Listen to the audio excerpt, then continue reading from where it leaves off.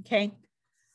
So we just watched the video of the super experienced professional lady painting a goldfish and making it look so easy. Do y'all see? I mean, she literally was just like floop and her little brush stroke is perfect. It makes me so sad. Okay. But what we're going to do first, and again, we're just basically trying to copy that video right now. Okay. Is just get some black paint on our brush. Where's my lid? Oh, here it is. Okay. All right. Is just get some black paint made. And we're just going to practice. And I'm probably going to do 2 or 3 goldfish per page. I tend to make them fatter than they need to be because that's just what ends up happening. I'm going to say I personally am much better at painting koi than I am at painting goldfish, but you know, it's still something that I need to practice. So I've got my black paint made. And again, we're just doing a little circle, lips, and an eye. So if you have a tiny, tiny paintbrush, you might want to take the time to use it just to do this one little section.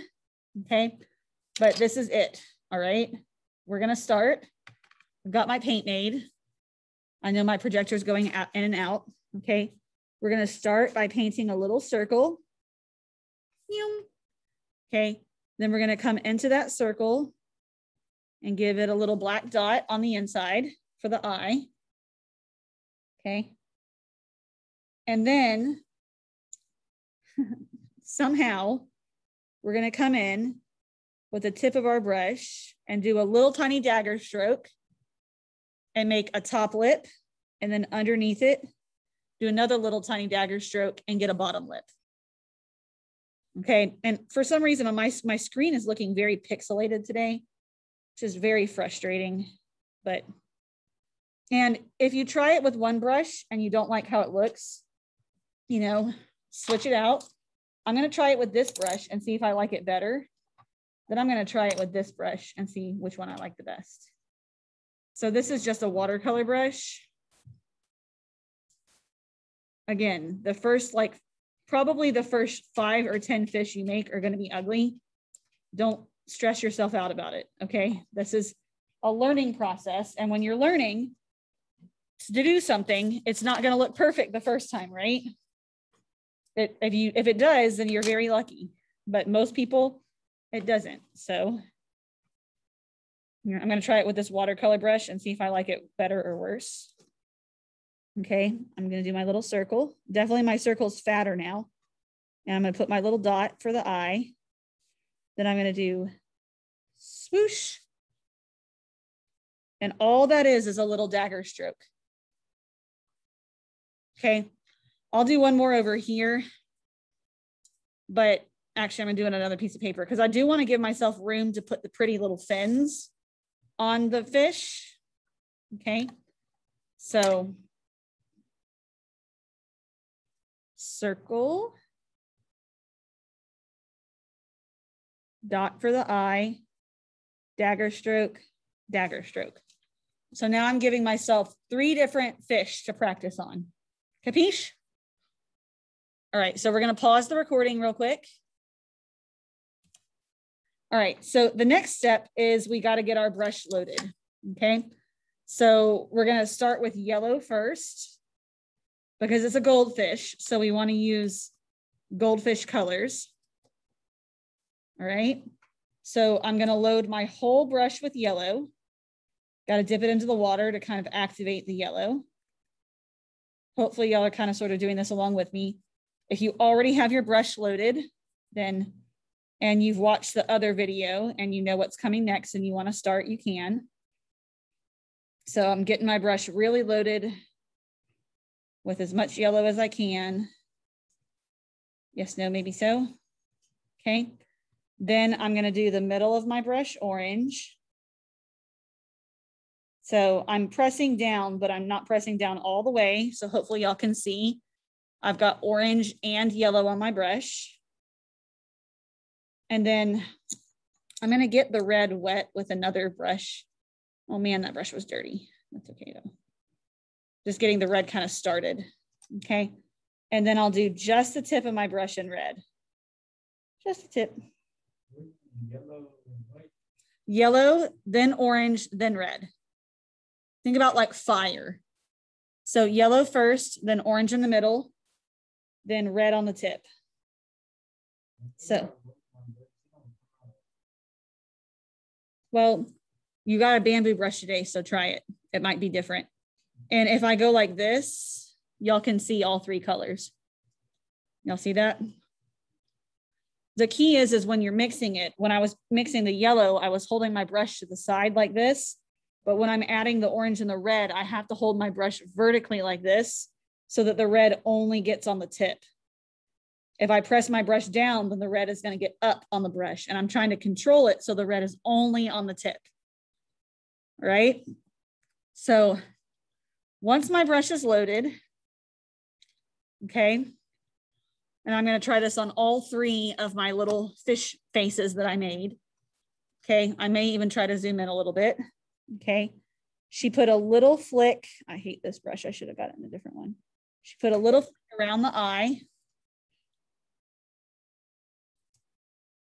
Okay, then she came in and laid her brush down and kind of did like a swoosh like that.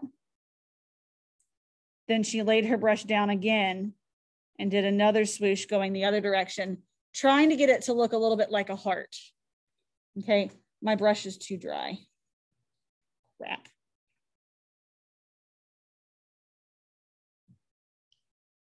So I'm reloading the orange right now. Then I'm going to reload the red. Okay, I'm going to try it again on my other one. I'm going to do a little swoosh right here under the eye.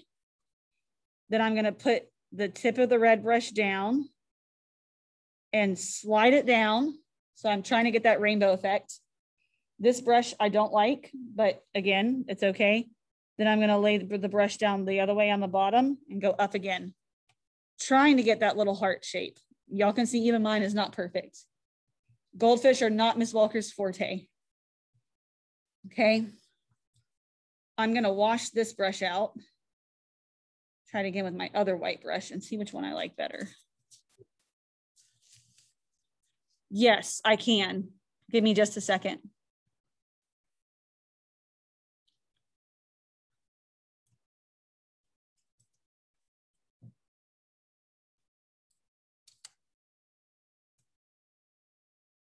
Am I recording? I thought I was recording. I don't even know.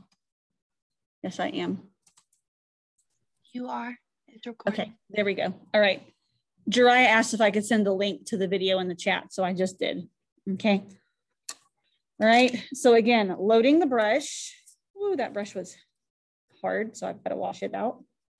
And it was also dirty. I guess I didn't wash it out all the way yesterday when I was using it. Y'all are going to find, most of y'all are probably going to like koi fish better than goldfish, but it's okay. We're just practicing right now. So, oh, there's like, I'm going to pause the recording. Hold on. Y'all need, okay, let's try this again. Okay.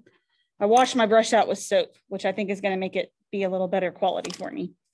Okay. Starting by loading my brush with just yellow paint. Okay.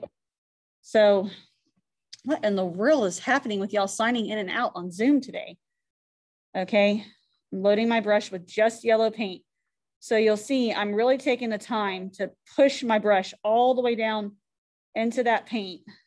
Okay.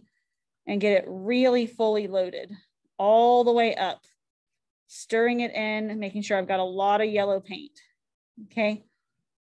All over my brush.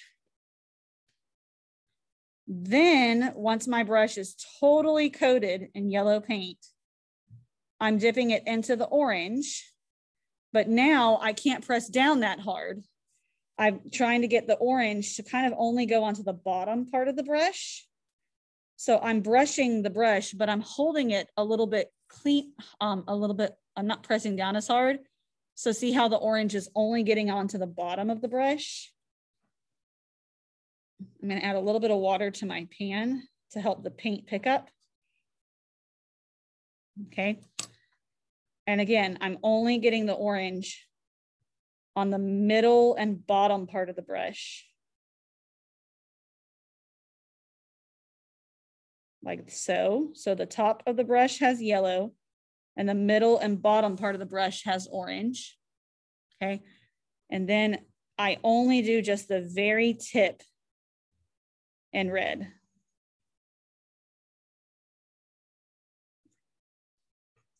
I'm trying a different brush to see if I like how it looks better, but it might just be that today Miss Walker is having bad goldfish luck. And that's okay too. So again, like in the video, I do a little swoosh right there around the eye. Then I come in and I go 1 and 2. Definitely like that brush better. Then she kind of comes back in and adds another little swoosh at the top. And then a flick at the bottom for the, whatever you want to call that, the body of the fish. Y'all gonna be like, wow, Miss Walker, you should never make goldfish.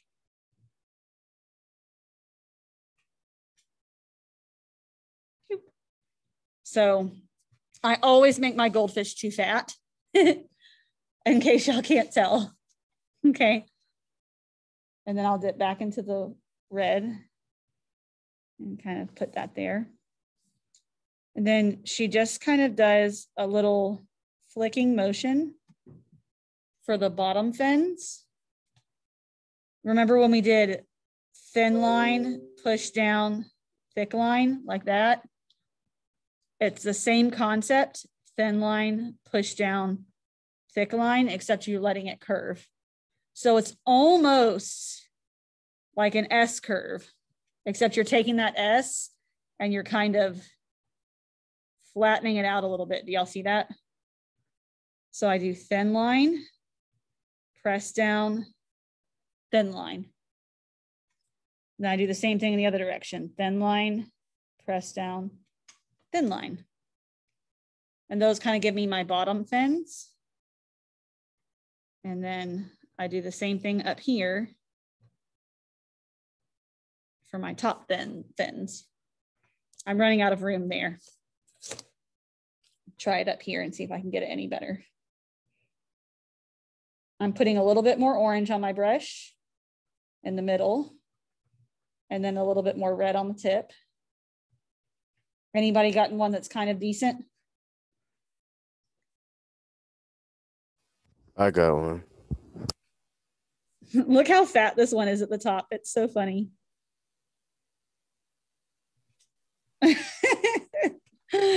Then I'm going to come in and do thin, thick, thin, thin, thick, thin, thin, thick, thin. So I kind of gave them some upper scales. Some of my kids like to come in and do little scales right here to give it some like texture. Some of my kids will do that like in black. I'm gonna show you all little things you can do to add decorations. And then now the fun part is the tail, which is something you might want to practice.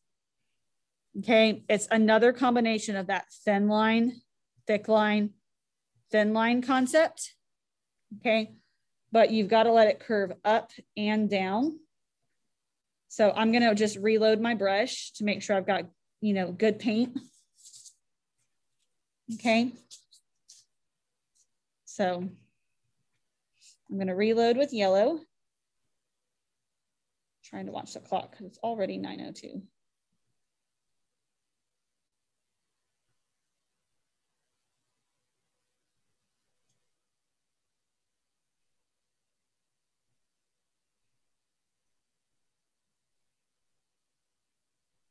Does anyone want to come to tutoring tomorrow? I can help you while we're recording. I can help you upload your triptych if you need help uploading your triptych, or I can work with you on Chinese brushstrokes if you need extra help with Chinese brushstrokes. Anyone want to come to tutoring tomorrow? Tariq says my goldfish suck. I mean, Tariq, look at mine. They're not great either. This is challenging, okay? But I'm just trying to show y'all different techniques and ways. So when y'all turn these in for classwork, I'm not expecting them to look like masterpieces. I'm just trying to see that you're trying something new, that you are willing to try something new. Y'all understand? That's all I'm looking for. All right, so we're gonna take that concept right there. Mine looks discombobulated. That's okay. All right, here we go. Start with a thin line and swoosh up and go to a thin line, then go, or thick line, then go back to a thin. Then you kind of do the same thing, except this time you swoosh down. And then in the middle, you just kind of add your little tail. So there's one that's kind of decent. Let me try another one and see if I can get it to look better. That one looks worse, but that's okay. What am I doing? Who knows?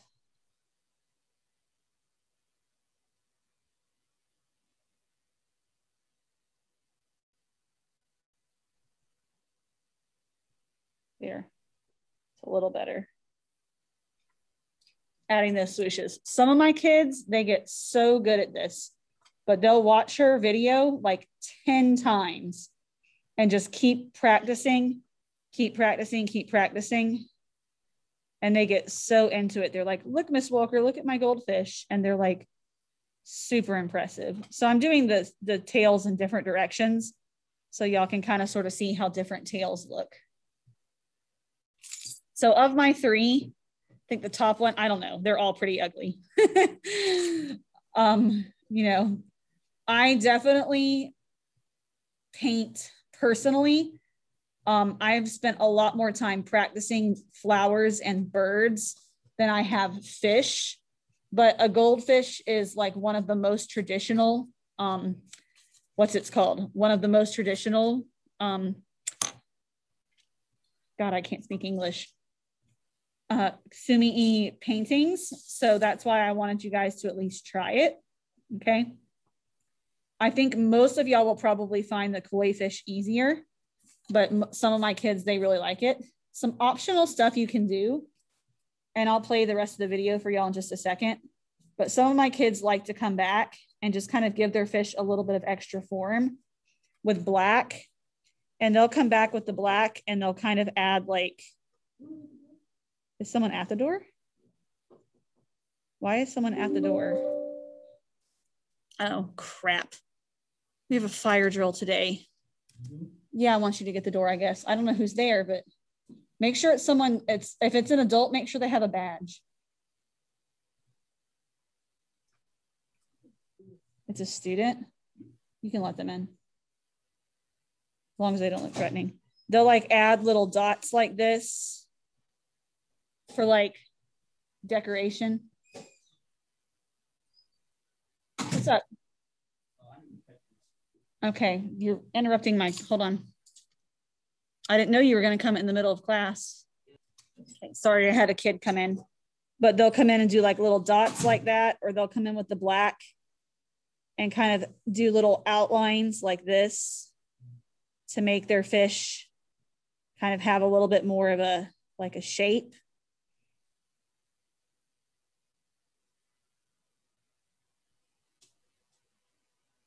Okay, and none of this is something that you have to do, but some of my students like to do things like that, okay? You know, or they'll come in and they'll like connect under the mouth and connect over the head, just different little things, okay? If you wanna do that with black, or if you wanna come back and do that with red or yellow or whatever else, okay? All three of my fish are questionable. Would I turn any of them in? I don't know. I mean, again, this is kind of, notice I had you guys put these in the classwork folder and not in the sketchbooks or projects folder. So I'm really just giving you a participation grade for trying. Do y'all understand?